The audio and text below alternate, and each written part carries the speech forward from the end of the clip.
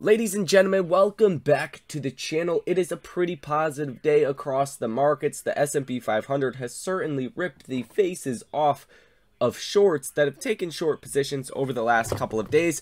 Boy, those positions probably look pretty bloody. S&P up almost 2% at the time of recording this video. AMC also having a very positive day, up about 3.5%, breaking above the key level, and that was the November 9th intraday low. This is part of my bullish case for the rest of this week. The other parts of that being, we have a lot of the negative or potentially negative economic data that already came out. We're not going to get really anything else. You're going to have initial jobless claims tomorrow. You're going to have the final GDP numbers. You are going to have initial jobless claims, although I don't expect those numbers to move around too much, and I don't expect the markets to react too much to it. So from now until Friday, you're really free reign for the markets to figure out what they want to do. You have Micron earnings here in after hours, and that will also be important, but none of this, I think, is more influential than what we are seeing currently with AMC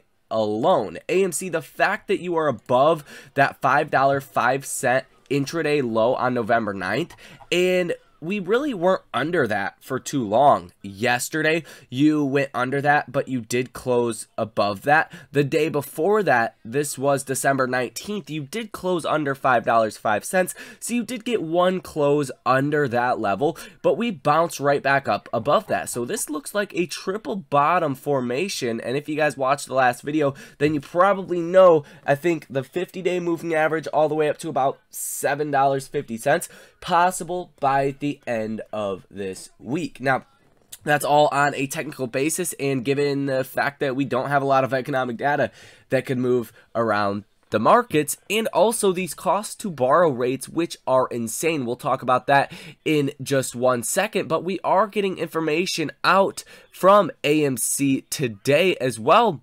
If we go ahead and pull this up, let's see if it'll load. It says AMC says it's no longer in talks to acquire theaters from bankrupt Cineworld. The key points: AMC said it is no longer in talks to acquire some theaters from rival Cineworld. Cineworld filed for Chapter 11 bankruptcy protection in September. AMC's disclosure comes after the company reported another quarterly loss last month. Now, why this is potentially a really good thing is investors want to see companies cutting back and getting leaner. This is not the kind of market environment where you want to see a lot of R&D spending, right? Research and development or acquisition spending.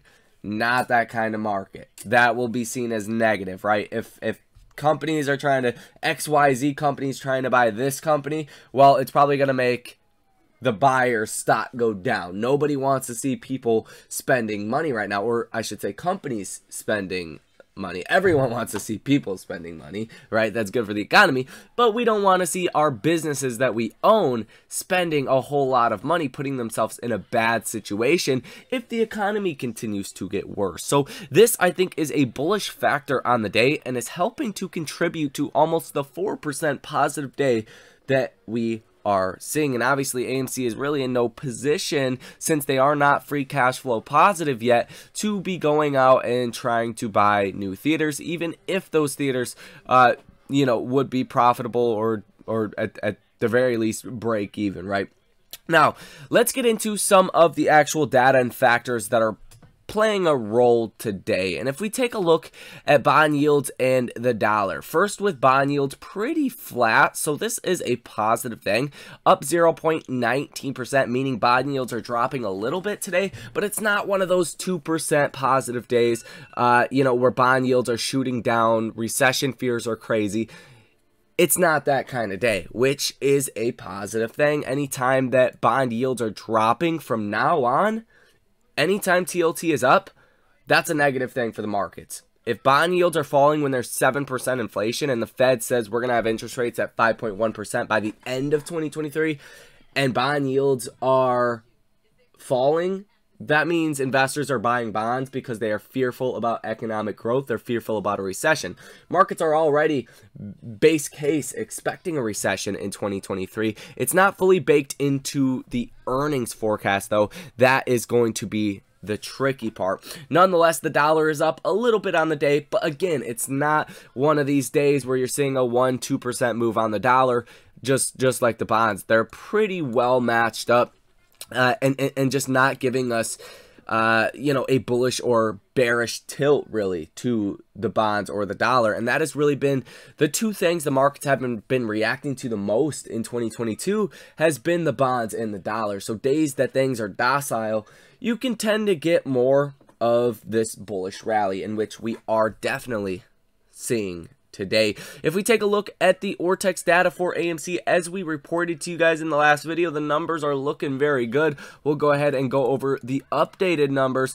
It's been a couple hours here, and we're looking at 19.26% short interest of free float, up 0.31% on the day. The live short interest, or the live amount of shares that are currently sold short, sitting at 99.3 million, 309,000 shares of that were sold short today. 0 shares currently available. Most of the day there has been 0 shares available. Cost to borrow max still sitting at about 98%, cost to borrow average at 81.2%, and cost to borrow minimum at 19.21%.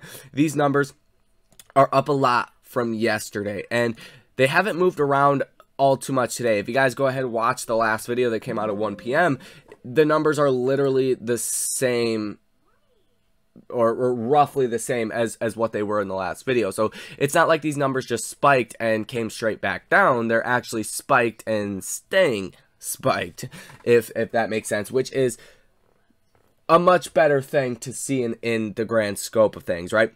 Now, as far as the option activity, we have seen 8 orders totaling $470.4 thousand, positive order value of 14%. Again, not a very positive thing. Positive order value under 50% is technically negative, right? But you're not seeing a lot of options. You're not seeing a lot of dollars in these options. Less than $500,000 on AMC for options in a day is nothing. So this really gives me no indication of where the sentiment is today with the hedge funds, or very little view of the actual sentiment of hedge funds with AMC stock on the day. If we do take a look at the live number of open interest that is held in the call side for this expiration for this Friday, you're sitting at 74.5% of the total option activity is held in calls.